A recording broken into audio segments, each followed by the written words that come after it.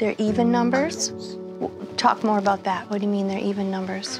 So every time it's on rotation, it's even numbers. You mean the... Or it could be going up by tens. Like, I don't know what she means. So on rotation, it's a 10, and that's an even number. So on the next rotation, it's 20, and it's also an even number. So maybe it could be going up by tens as well. So the next one could be 30 or something like that. But what about 15 and 5? Those are also even numbers. Are those even numbers? 5 and 15? Oh, oops. That's the wrong thing. So can we make that generalization? No, but they have both. Talk more about that. So they have both, so it doesn't.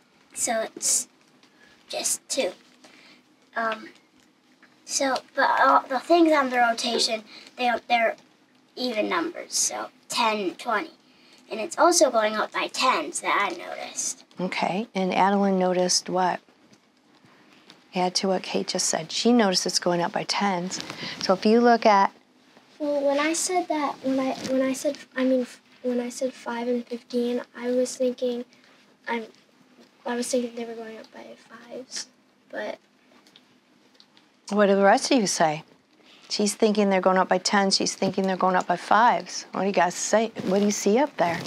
I think it's going up by 5s because it starts at 5, and it goes to 10, and goes to 15 and 20. What is it goes up?